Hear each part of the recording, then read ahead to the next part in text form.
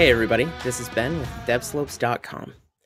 Now that we've got our override orb throwing well, we've got logic controlling how many times we can throw it, and our scene is mostly set up, the question becomes, how does the user know what's going on?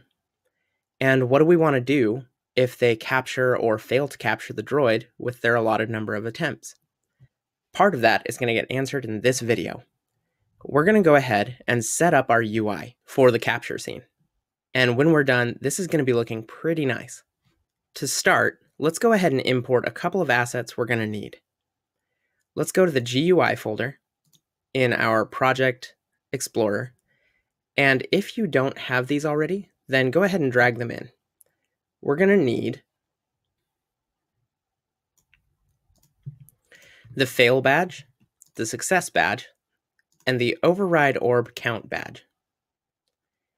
And we're just going to drag them from the Explorer here into this folder. Perfect. Now I'm going to click and control click on all three of those that we just imported.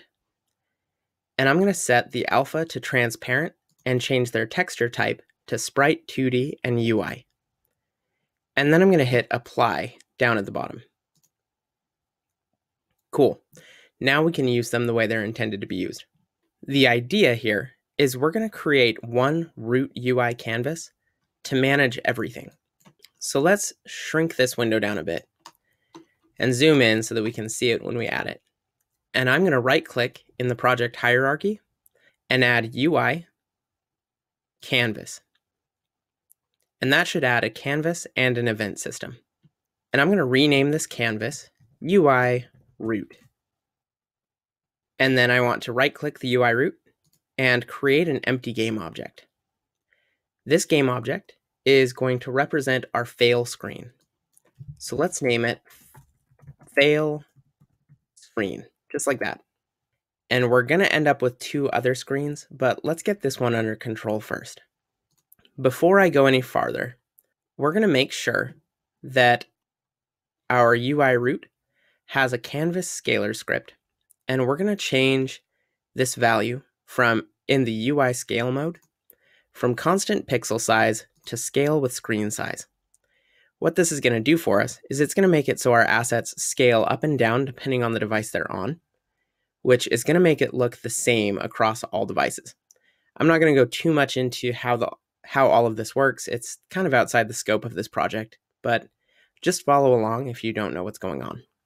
We need to change the reference resolution. We're going to leave X alone at 800, and we're going to change the Y to 1280. This is in line with our current preview mode, which is 16:10 ratio portrait. And since that's what we're referencing, that's the resolution we want to reference. Then we're going to make sure that the screen match mode is set to match width or height. And we're going to change this value from 0 to 0.5 so it considers both equally. Let me actually expand this window to make sure that you can see it well. And other than that, we're done setting that up. Cool.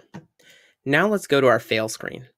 We're going to click on the anchor, and we're going to change this anchor to stretch.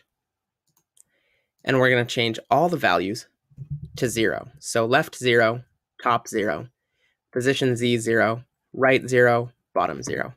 Now it should fill the entire screen. Let's scroll out a bit so we can see and make sure that's happening. Our next move is to right click on this fail screen game object and create a UI object. So go down to UI and we're going to select panel. And this panel should stretch across the entirety of this game object. So all of these positions should be at 0 and the anchor should be set to stretch. Then we want to update this color because the white isn't really going to work for what I have in mind. So let's change the color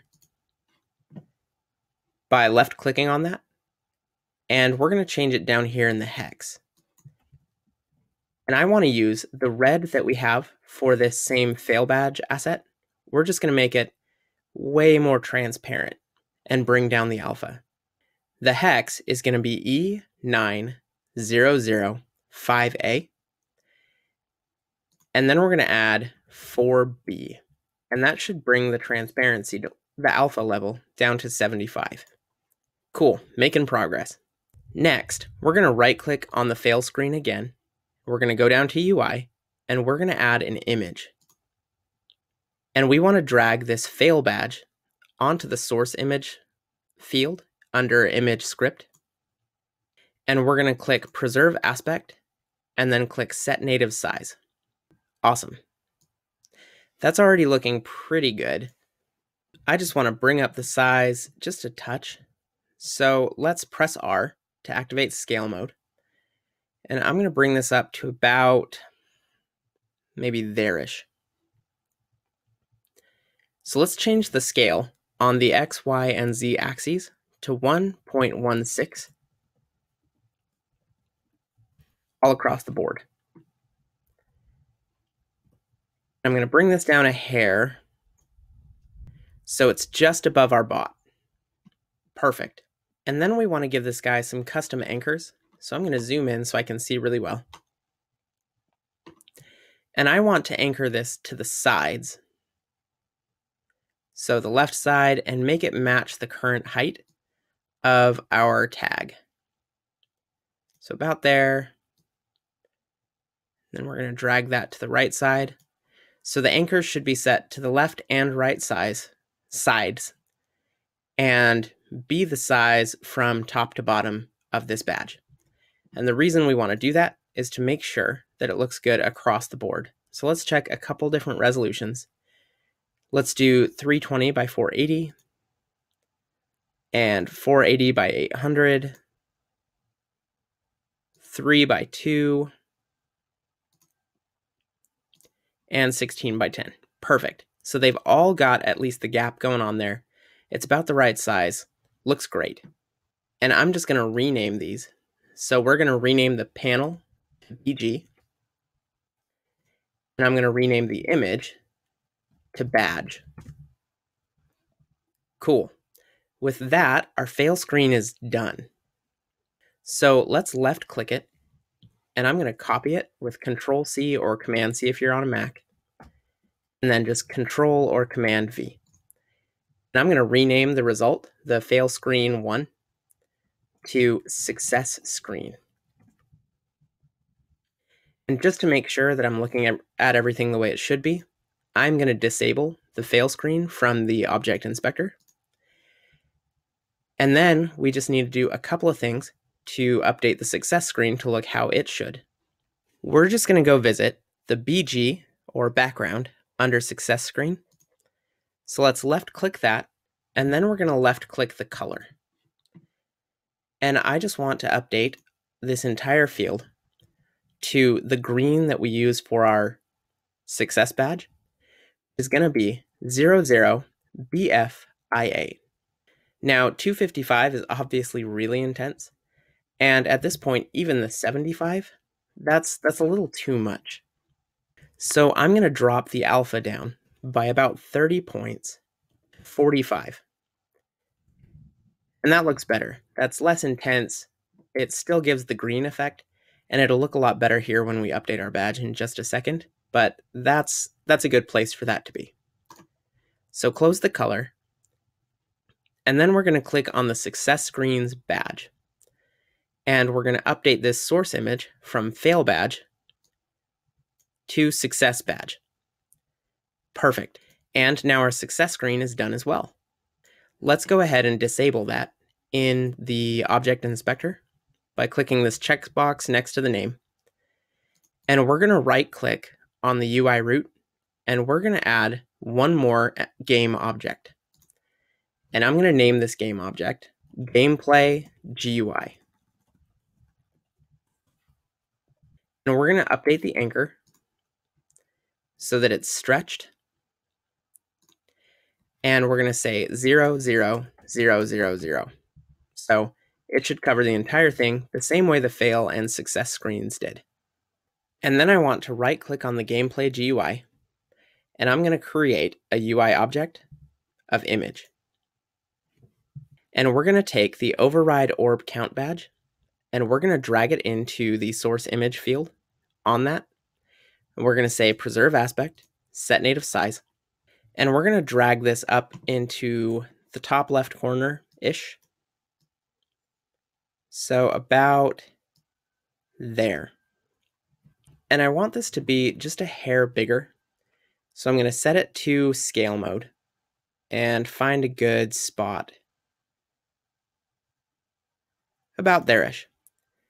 So let's change each of the scale options for X, Y, and Z to 1.35, 1.35, 1.35. Cool. That looks great. We maybe want to bring it down and to the right just a little bit more there. Okay. About there's good. So I've currently got it at position -94, position Y 465, with a width of 378 and height of 154. Our next step is to add some anchors to this. And we're actually going to add these to a special spot. Rather than covering this like we did with the other image, we want a really special effect here. If we just did this, it would scale, but it would move left and right a little bit because it's drawn towards the right side. So what we'll do instead is we're going to set the anchor to the top left corner and expand it just until it touches the sides of this badge. And now it should be anchored to this spot in relation to the screen, so it should always stay right about here. Let's check that out. HVGA portrait 320 by 480, 480 by 800, 480 by 854,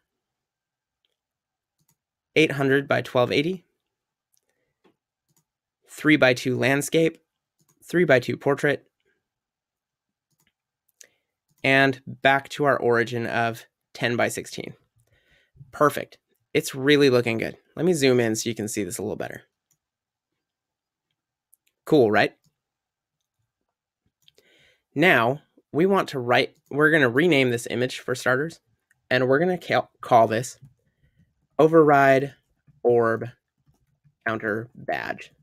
And then I'm going to right click on the override orb counter badge image, and I'm going to add some text. So go down to UI and then select text.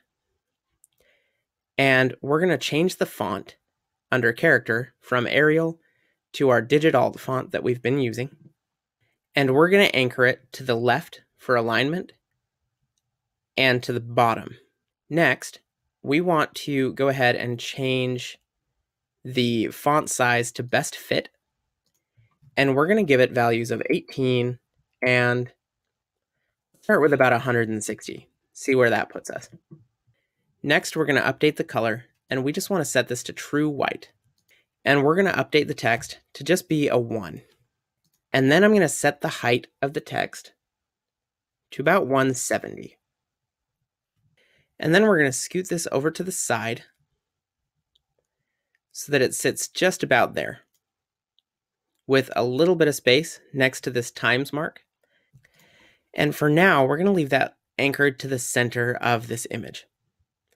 Let's drag this up just a hair, just so the 1 lines up with the bottom of this X. Now let's check other screen sizes just to make sure that we're good.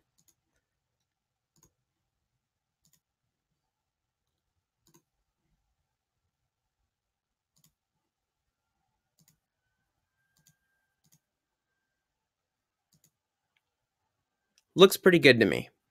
And with that, our UI should be done. So let's press play and see what happens and how this looks with the gameplay GUI active. Cool.